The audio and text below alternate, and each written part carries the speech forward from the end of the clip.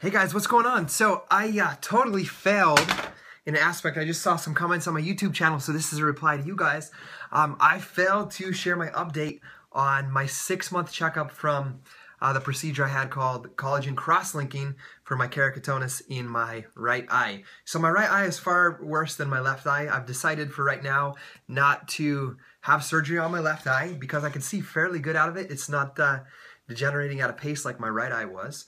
So right now, as in the past 6 months, I've only had the surgery on my right eye. I have the statistics. Dang it, I should have looked at them right before I hopped on here. But there wasn't major improvement, but my eye is stable. So the procedure worked.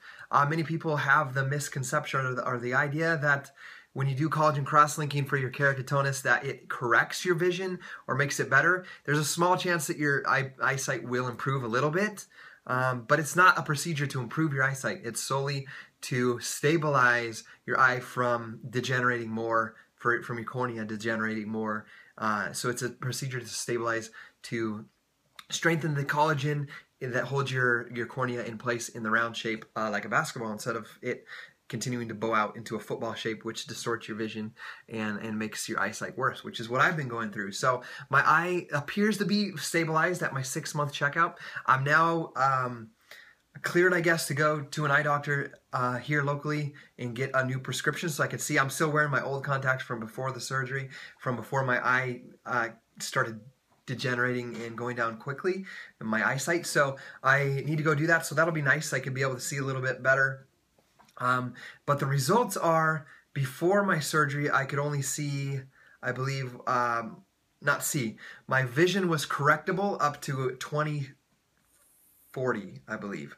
And if my numbers are wrong, I'll put in the description what it actually is, what the correction was.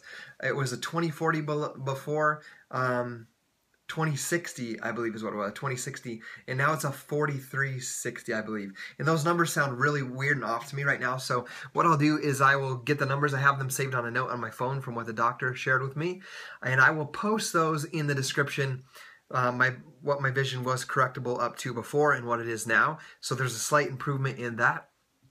So that's my upgrade. I'm happy with the results so far. I'm excited to see what they're going to come out with in the future, but I'm just excited that it's not degenerating more and that it's stabilized. That was the goal.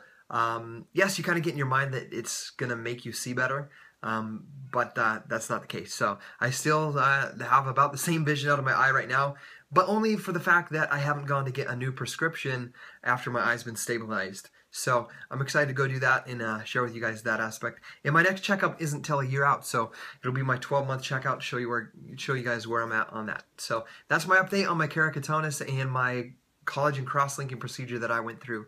Feeling good about it. Excited to be able to see better when I get my new prescription. Okay, remember to check the description. It'll show you the improvement I had on my before, what they could correct my vision to, with the machine, and to what it's now able to be corrected to.